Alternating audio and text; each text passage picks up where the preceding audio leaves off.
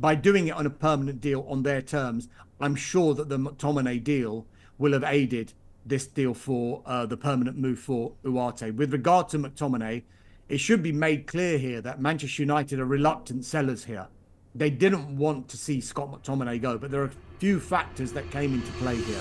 Hello and welcome to Stretford Paddock. This is a one-on-one interview, and joining me again is Dharmesh Sheth from Sky Sports News. Big day today, Dharmesh. Big deals being done at Manchester United. Loads to talk about, loads of transfers to get into. But first of all, how are you doing? I'm very well, yeah, you're right. I know United are getting their business done. And as it stands, I mean, they don't look like they're going to be in for a deadline day panic. But look, I'm not going to believe it until the deadline is over, having seen what they've done in the previous windows. Yeah, we can't risk it. We can't believe it just yet. But let's just get straight into Ugarte. There's loads to talk about though. Jadon Sancho, and I need to give you a bit of credit for what's going on there and your reporting of that in particular. But of course, Scott McTominay as well. There are other ins and outs reported by Manchester United or for Manchester United. But first of all, Manuel Ugarte. Just give me the sort of the line as it stands right now on that deal. It looks as though that deal has been agreed and is pretty much sorted. Is that right? Yeah, it is agreed now between Manchester United and Paris Saint-Germain. It is a deal worth 60 million euros, and it breaks up into a 50 million euro initial payment plus 10 million euros in performance-related add-ons. And look, this was being Manchester United's primary midfield target throughout the transfer window. And initially, PSG went into negotiations wanting 60 million euros fixed plus the performance-related add-ons, because that's how much they paid Sporting Lisbon last summer. But United knew a couple of things, that they were buying João Neves, so they knew that PSG would have to do business. And also they knew that Manuel Ugarte was desperate to come to Manchester United. So instead of jumping into that deal and giving PSG what they wanted, they stayed patient on this one. Yes, in an ideal scenario, they would have got it done and dusted before the season started, but they wanted to make sure that they got the price that they believe was the right market price for Ugarte. So what they have done is they've managed to compromise on that price. So whereas before it would have been a 60 million euro fixed, it is a maximum now of 60 million euros. That's if he meets all of the performance-related add-ons. And you know what? If Manchester United end up paying 60 million euros for Manuel Ugarte, then I think PSG will be pleased, and I think Manchester United will probably be pretty pleased as well, because he will have fulfilled all of the conditions that are in his contract. So the situation now is he's expected to fly to England today for a medical, finalise those personal terms, which effectively have been agreed in principle for weeks and weeks and weeks. And as long as he's registered by midday on Friday, he'll be available for the small matter of Liverpool on Sunday at Old Trafford. It's a big, small matter, that, isn't it? I mean, this deal generally, I want to get back into the fee in a minute and just sort of how United have operated in the summer, but just a little bit more on this. You said this was United's primary target and we've had to wait a little bit. It feels like, as United fans, especially after some sort of notable deals, I think the Antony and Casemiro ones that came after those first two losses of the season a couple of years ago, and have both been, Casemiro is far more successful than the Antony deal, but maybe overpays on both, certainly on Antony. I think we've almost become obsessed with this idea that if you sign them earlier in the window, then they're just a better player and it's a better transfer no matter what. Do you think, though, however, in this instance, holding on a little bit longer has meant that this deal has come at a better price and actually can still represent a good deal, even though it's happened after the season started? 100%. This feels a lot different to those deals that they did with Casemiro and Antony, simply because we've been talking about Manuel Ugarte from minute one of this transfer window. That this news of this interest came out in June, and they've been chasing Manuel Ugarte all of that time, have United, but they've just stepped back because they've allowed PSG to bring in the player that they wanted in Neves from Benfica, and knowing then that suddenly the advantage kind of fell into United's court then, simply because PSG had done their business before they'd sold Ugarte. If PSG had gone into the market and tried to do a deal for Ugarte before they brought in Neves, we might be talking about this differently, and they might have got the price that they originally wanted. But United, I think they've played they played this one really well, actually. Even though he's arriving after the season starts, I think this is the signing that they've been wanting from the start of the window. Casemiro really wasn't mentioned in that transfer window until, coming up to deadline day. Whereas this one, we knew that United wanted to bring him in. He's 23 years of age, so he fits the profile of player that United want. Let's see if he's a successful signing, but they've definitely been chasing him this whole time. Yeah, and I think as well the big difference in those deals and this one is that we ended up splashing extra cash on those deals because we were so late. This one's the opposite. We've sort of managed to save a few quid because we've been willing to wait. I think there's a difference there. One is panic and one is we're going to let this run out a little bit because we think that will represent the best deal. And it seems as though, maybe we could have got another couple of million off, but we got less, or we've paid less for him than PSG wanted. And also, I know that it seems like a lot of deals are reported in euros. I don't know if that's because they're paid in euros or because it's a European team that we're dealing with. But I think £42 million, even though or £42.8 million sounds a lot less money than 50 million euros does, even though it's the same fee. I think you look at 42 million quid, you don't get a lot for that these days. And a 23-year-old who's got his sort of defensive acumen, his numbers in terms of tackles and interceptions are absolutely astronomical, one of the best in Europe. Do you think United think at least that they've got the right guy to take United forward? Do you imagine him to be an immediate starter for Manchester United? You would think so. Whether he starts against Liverpool, it depends how he does in training, how many training sessions he has, because he hasn't played at all for PSG, has he? So he's not been involved in their squad. So I'd be surprised if he started against Liverpool, if he was thrown straight in. Maybe if he can train with United and maybe even be on the bench, or whether it would be one of those days where, rather like Raphael Varane when he arrived, it'll be a presentation in front of Old Trafford, maybe. I don't know. So that's going to be totally up to the manager, of course. He'll make that decision on whether Ugarte is in a position to start that game or not. But I think United feel that they've got a good deal here, simply because that they feel that they've been patient with it. They could have gone in and, let's just spend the money that PSG want earlier on in the window.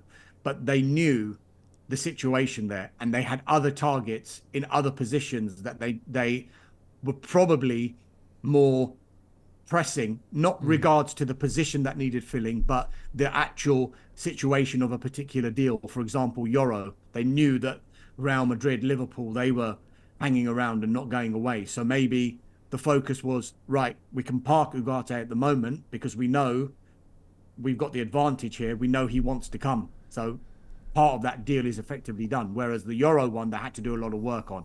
And so bringing him in before Ugarte, it makes sense. And now United are on the verge of signing Ugarte. It feels like that they have got that deal in the way that they wanted to do it and on their terms. Yeah, I think if you just look at the dates that we signed them, you could compare Ugarte and Casemiro or Antony. But I think this is the difference between patience and panic, isn't it? That seems to me the difference. It doesn't feel panicked, this window from United. Yeah. Oh, it's such a breath of fresh air, that, innit? On to other midfield sort of signings, or sales in this case. Scott McTominay, seems like a €30 million deal has been agreed for him to move to Napoli. Again, I think that's a fee that seems pretty fair for all involved. What's the latest on that? Is that expected to be dealt with quickly? And was that fee and the fact that we've managed to get that €30 million directly linked to Ugarte being a full transfer rather than this loan with obligation to buy that we've heard rumoured in the last couple of weeks? I mean, the information that I got on this was that it would help aid a permanent deal for Manuel Ugarte, but I'm not saying categorically that if they couldn't sell McTominay, they could only do a loan with an obligation.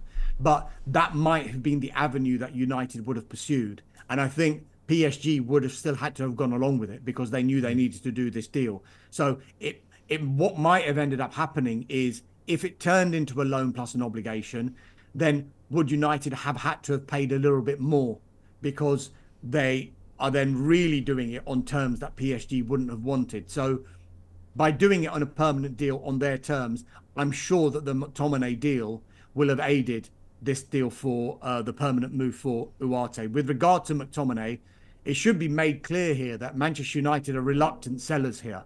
They didn't want to see Scott McTominay go, but there are a few factors that came into play here.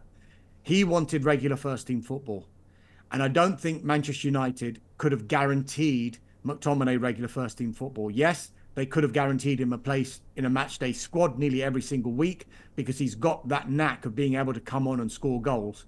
Now, while United would have been satisfied with that kind of role, you've got to think about the player as well. Would McTominay have been satisfied with that kind of role? And if it had continued in that vein, he's only got a year left on his contract with a year option.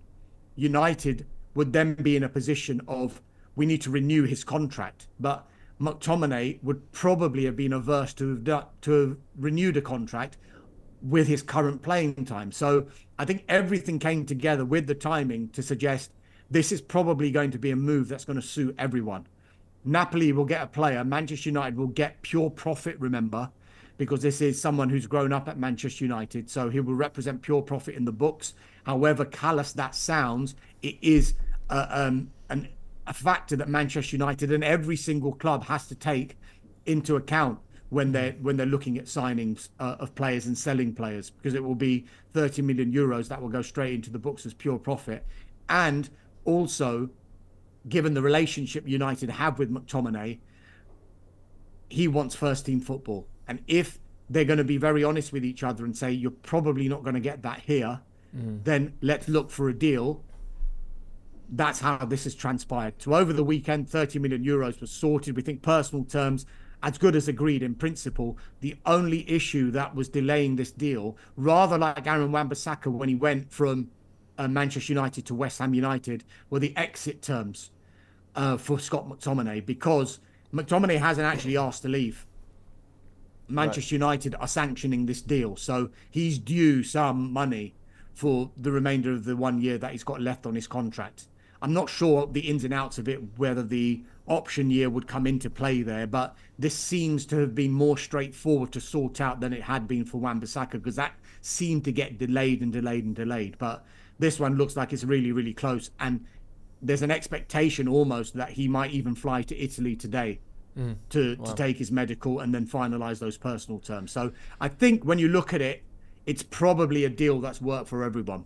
Yeah. McTominay is a strange one for me, because I think it's very similarly to Wan-Bissaka. Like, I think it was right for him to move, and I think with the style of play we're looking to play, that he doesn't quite fit in the way that, you know, other players do. But he was also starting every week, him and Wan-Bissaka, under Solskjaer, and when it was really fun to watch United again. That, you know, it felt like we had all these sort of miserable years, or this miserable spell under Mourinho, at least, where everyone was falling out with each other. It was horrible. And then Solskjaer came in, and there was this wave of optimism, a club legend managing us, getting to a load of semi-finals, finishing second in the league. And McTominay was a big part of that. So it's a little bit sad to see him go, but I think it's the right thing for Manchester United.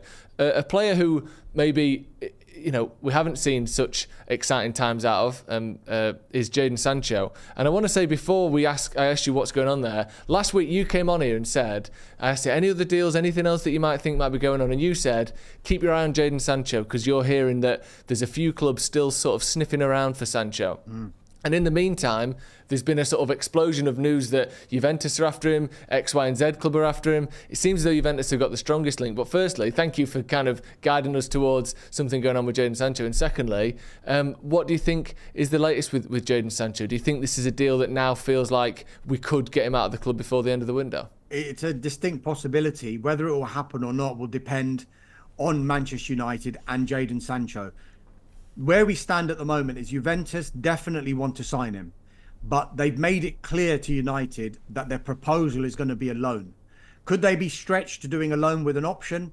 Potentially. As far as we're aware, it won't go into an obligation or a permanent deal as far as Juventus are concerned, simply because of their finances. They're already signing two wingers, Juventus. And Nicolas Gonzalez is coming from Fiorentina, and Conceição as well from Porto. So there are two players who are already arriving at Juventus. I think Gonzalez has already been agreed, and I think Conceição is already there for his medical. That might have even been announced while we've been talking. So you would think, why do they need Sancho? Well, such as the dearth of quality players that they've got in that position, that was their primary focus for this transfer window. And so Jadon Sancho does remain a very, very strong option for Juventus. However, as I mentioned before, they've made it clear it's a loan that they want to do. From United's perspective, there is also a potential permanent deal that could be in the offing as well, because Chelsea are exploring the conditions of a deal. Now, we think that they're exploring a loan with an obligation, they're exploring a permanent deal. And with all of these deals, it seems that there could be players that they could offer that will go the other way from Chelsea to Manchester United.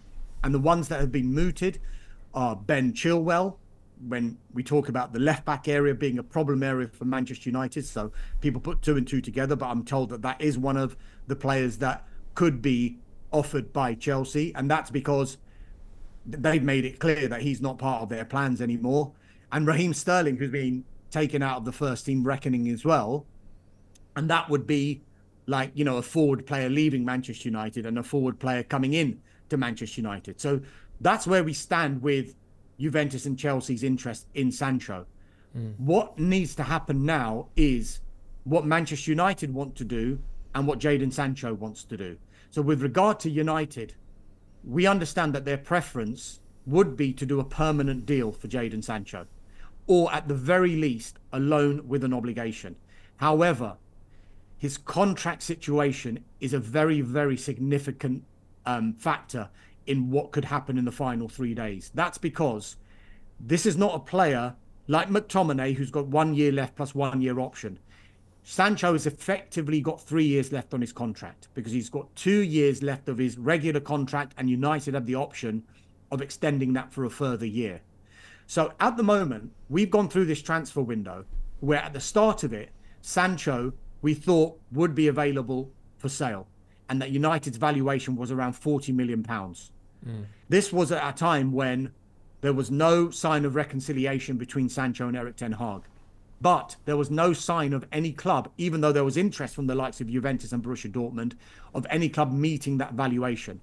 Then what transpired is United, Erik ten Hag and Jadon Sancho drew a line under all of their issues. Everyone's kissed and made up. He's part of the first team squad. He's reintegrated. He's gone on the tour. He's going to be part of the first team reckoning. So everyone thought, right, he's back in. They're not going to accept a deal. They're going to give Sancho a chance. Then the season starts. Ear infection rules him out of the first game. Okay, you take that on face value, fine. He's not in the squad. It was the second game that you've got to look at. He actually travelled to Brighton. And then he wasn't involved in that first team squad, in the matchday squad. So then you're thinking, alarm bells are ringing. What is going on with United here? So while United would prefer the permanent or the loan with the obligation, I don't think you can rule out the loan offer from Juventus. And 2 reasons. One, the Chelsea one might be more attractive with regard to finances and maybe getting a player, but it's going to depend on whether Manchester United want one of these players. It's going to be a big issue. And number 2, because of his contract situation, if Jadon Sancho is not going to be playing regular first team football at United this season, which from the outset at the moment, it appears it's not looking good for him, if we were being completely honest, given how the season has started. Then, if he stays at United and doesn't play, what is that going to do to this so-called £40 million valuation come January, come next summer? It's not going to go up. That's a fact. However, if he was to go to Juventus on a straight loan, plays regular first team football there, plays well there, it's sort of a calculated risk that United would take. So he would then come back to United next summer, but he would still effectively have 2 years left on his contract, and United could still demand a reasonable transfer fee. And who knows, his market valuation could be what they want, around £40 million, if he was to perform well at Juventus. If he goes there and he doesn't, you could be back to square one. But, you know, there won't be any movement there in any way, because you're at square one right now. So is it a calculated risk that United think is worth taking? That's the big question. So that's why I think, even though they want the permanent, the loan can't be ruled out here. Yeah, it feels like the loan's better than nothing, isn't it? Better than him sort of sitting on the bench at United. You might as well loan him out and see if he plays well. Like you said, then if he does, you might get that 40 million quid for him. In terms of second half of last season, Joe, sorry to interrupt. Second half of last season, I mean, he was getting lots of praise for his performances at Borussia Dortmund. Hence why, when he came back, United felt they could get this £40 million for him. Yeah. It's since transpired that they couldn't get that money because no one was willing to pay it. But if he was to have a full season in Serie A and perform really well, who's to say Juventus then wouldn't almost use it as an option, alone with an option, and say, look, he likes it here, we like him, let's try and do a deal. They would be in the driving seat, even though they wouldn't have an option to buy him. So I think it would be a calculated risk that United would definitely have to consider with regard to Sancho. Yeah. It's interesting, and it's a tough one. This United sort of almost, and I don't want to be too disparaging to him because I don't think he's a terrible player or a terrible person, but it feels like he's the sort of him and his relationship with Ten Hag that can't be good for the dressing room. I don't think. Whether it's his fault or Ten Hag's fault or both, it just feels like these are two people who seemingly don't really get on. And I think when we're trying to build this sort of harmony and this momentum in the squad, it feels like it's just, him going elsewhere. To me, it makes the most sense, and hopefully we can get a deal done. The only problem is Chelsea. I don't. Have they got anyone that United would want? I don't. It's like when you're at school and you've got your lunchbox out and you want someone's wagon wheel, and all you've got is some fig rolls to swap for them. Like, do we want Ben Chilwell, a left back who's been injured for 100 games in the last 3 years? That we've already got injury-prone left backs. Is there any sign that United are interested in any of these potential Chelsea options? It seems to be coming from the Chelsea end, and Chelsea have made it clear that these two players are no longer part of their plans. So they will. I mean, I've seen on social media when I posted something about Chelsea, it's Cole Palmer or nothing, no deal. But you see, that's the kind of caliber of player Manchester United would want to bring in. Of course they would. But having said that, I'm not saying, look, I'm not getting, this is not from any intel I'm getting from United, whether they'd be interested or not. It just seems that the left back area is an issue. And if you lose a forward player, then do they want to recruit someone in the forward area? And is it going to be easier rather than starting again with a new deal if they haven't made any progress with anyone, just to get a Chilwell or a Sterling in to make up the squad and to have, you'd still say, quality players in the squad if there were injuries in those positions. So I don't know. I that's why I think that the one with Juventus is still something that can't be ruled out, even though it would only be a loan. Very interesting, indeed. Just in terms of a bit more generally then, are there any other players that United seem to be looking to bring in? Because it seemed as though it was a couple of centre-backs, midfielder, striker, full-back. We've done that now, or, with hopefully when Ugarte gets finished, we'll have done that. Do you think there's still a chance, other than those potential Chelsea links, that United could look for a replacement for Sancho or a sort of backup left-back late on in the window to replace that situation? You never say never, but I mean, they had their priority positions, like the ones you've just mentioned: right back, centre back, midfield, forward. And once Ugarte signs, they have filled all of their priority positions. It's just one of those areas where left back seems to be an area where they could do with another player in there, only because of the injury situation that they've had. But then United could argue, well, we've actually brought in Nusayr Mazraoui, and he can play at right back and he can play at left back, and Diogo Dalot can play at right back and he can play at left back. And I mean, judging, but I couldn't believe it when I saw the cross come in for the Amad Diallo chance. I had to look again. I was like, I actually rewound. I was like, wow, that is an incredible cross from Darlow. So he's shown he can play on both fullback areas, as can Mazraoui. So United could argue that and say, yes, it would be good to have more reinforcements in that area, but at the end of the day, we've got two players who can play both positions. And also Luke Shaw, at the moment, from all the information we've got, is a short-term injury. It's not a player who is out for 6 months. And I say that, I say that reluctantly because of what happened last season, but that's what United's thinking would be. Because are they going to bring in a player because they believe Luke Shaw isn't going to be fit for the majority of the season? No, they can only do it at the moment as it stands. He's out until after the international break. So what do you do? Do you continually bring in players and then get this bloated squad again? There's that Sergio Reguilon link that won't go away. Tottenham still want to offload him. Manchester United do like him. They've liked him for a while. Is that a potential deal again that they could do, rather like they did in the last transfer window when they got him on this season-long loan with that callback option? You know what? it doesn't seem likely at the moment, but it could be something that United could look at into that position in the final few days. Interesting. And finally then, what about sales? Because there's a couple of names that, I mean, it feels like a lot of the players United were linked with moving on. I know some of these aren't sales, but before the season ended, it was Martial, Varane, Sancho. Obviously, there's rumours there now. Wan-Bissaka, McTominay. The other couple that were linked early on were Maguire and Casemiro and Lindelof. It seems as though all those three are going to be staying now. I mean, Maguire and Casemiro, I would be almost certain they're going to stay. But is there any movement on Victor Lindelof, or has his injury and a lack of interest maybe ruled that one out? Yeah, I mean, with Casemiro, I think Sky Sports News did a graphic of, like, I think Eric Ten Hag had said, he needs 2 strong players in every single position. Yeah. And when the graphic came up, the only blank was under Casemiro.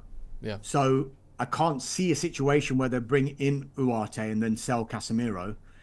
They're going to do that whole midfield conundrum by allowing Scott McTominay to leave, and that's more a financial thing as well. So Lindelof, it's looking increasingly likely that he'll see out his contract and assess all of his options in both January and next summer. The other couple that we need to look at, I suppose, is Lindelof. We've talked about Sancho, is Hannibal Mejbri. That one looks like it's moving to Burnley. Yep. And he's only got a year left on his contract. So that would be a permanent deal that's under discussion at the moment. So United would look to sell Mejbri. I'm not sure how big the fee would be, given that Burnley will know that they want to sell, and given he's not a regular starter at United, not really a regular squad player at United either. And Burnley will see that they can do a good deal as far as they're concerned with regard to the transfer fee. I'm sure what Manchester United will do, as has been in keeping with what they've done during this transfer window, is as much as they've tried to bring in the players in their priority positions, they're trying to sell much better than they have done historically, which has been a real issue for them. And in particular, when it comes to selling young players, if the transfer fee is not huge, they always try and attach a significant sell-on onto these players. So if they do get sold on eventually, the likelihood is, because the transfer fee originally was so low, they'd probably go for a bit more money than they got sold for. And United can still be making money every single season, every single transfer window. And we've seen with PSR rules that every single bit of money that a club can get in can count for something. Just looking at the departures, and it's looking as though with McTominay, and I think there was a rumour of around £8 to £9 million for Hannibal. Let's assume it's somewhere in that area. That'll take United's sales this summer to over £100 million or 100 million euros. And unheard of. And I think it's happened once since 2010. Have we made 100 million euros in sales? And that was 2016. But part of that was because we sold Angel Di Maria for 63 million of those euros after one season and a failed transfer. These are all players that we're letting go this year who have been here longer, who haven't all been sort of immediate, right, we've got to get him in, get him out. 100 million euros is a lot of money. And you look at some of the players who we've sold for that are sort of attributed to that. I think, Wan-Bissaka, Camboala, Hannibal as well, Facundo Pellistri, all adding in there as well, Mason Greenwood, Scott McTominay. A lot of these players are people who weren't first team or first name on the team sheet players, and yet we've managed to get around 100 million for them. I think that's very good. And like you said, yeah. as far as a focus is concerned, being better at selling, that is a huge difference in terms of PSR and the sustainability of the club going forward. Do you think that United have done a much better job of that this summer, and that Ineos are sort of, they'll be not proud, but pleased with how they've sold? Yeah, and they had to, because they've come into a club and they've seen so many players on big long-term contracts on massive wages. And I think it's not only the transfer fees that they're getting, and as much as they will feel, look, we lost money on Varane, lost money on Martial, when they should have been getting transfer fees for these players, they will also know that the huge wages that these players were on, that's going to count for something as well, because they are now off the books. Those wages are now off the books. So in that way, they knew they needed to do that. They needed to sell better, but also to get some of these wages off the books, because what was happening before, they probably looked at United from afar and thought, how is this sustainable? It just can't keep happening, because, I mean, I've said this over and over again to you on this podcast, Joe, when since the Glazers have come in, and particularly since Sir Alex Ferguson left the club, the change around of managers has borne no resemblance, and hence they've always wanted to back the manager that they brought in and given him £200 million every time to spend, to end up with a mishmash of a squad that Ineos are now trying to repair, and now changing the focus on incomings by bringing in 5 players whose the biggest age, I think, is it 26? If I'm not mistaken, Mazraoui is 26. Yeah. You might need to correct me on that. No, and that's then you've correct, got De Ligt at 25, Uarte at 23, Zirkzee at 23, Yoro is 18 years old. These are all players who haven't even reached their peak yet and who have got a high ceiling. And if the time comes when United think, right, we need to bring someone else in and sell a particular player, they're going to be in a position where they could still make profits on these players. Of course, they want to keep them. That's clear, because they wouldn't have brought them in otherwise. But, you know, sometimes that happens in football, and you might want to sell a player. Though you're seeing this situation compared to, like, Sancho, £73 million, 6-year contract, 1-year option, or whatever it was. Big wages. And now we're into the final 3 days of the window, and they're trying to scratch around to get a loan done with Juventus, or maybe a weird kind of deal with Chelsea. Yeah. These are the deals they don't want to have to do anymore. Hence why it looks like they're moving on these players that they don't want. And I think one of the big things as well is, as much as United fans might be disappointed when you see the likes of McTominay leave the club, you made a great point there. They weren't necessarily first-team players. They were squad players, and United are making money on these squad players. And they're bringing in players who they hope will close the gap and also go straight into the first team. And if they don't go straight into the first team, the competition that's created by their arrival is going to be much better than it was before. So that's the kind of approach United are taking. And it isn't rocket science, because every other club seems to be doing it. But United fans are thinking, wow, this is really good, simply because it's such a low bar of what's happened in the previous 10 years. They're just playing catch up, really. Yeah, it's amazing, isn't it? I feel so sort of excited and giddy about this when, like you said, if me and you sat down for a couple of hours, we could probably come up with something like this. Like the fact that we've been so, you know, far behind and doing things so differently and erratically compared to all the other top teams in Europe.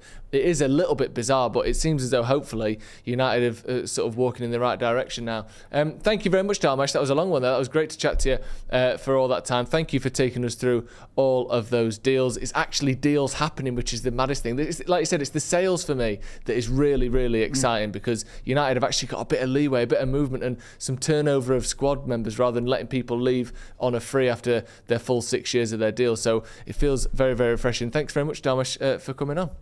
No problem. Pleasure. Right, that's going to be all from us. Thank you very much for joining us. This has been a one-on-one interview with Dharmesh Sheth from Sky Sports News. Hit like on the video if you haven't already, and we'll see you in a bit.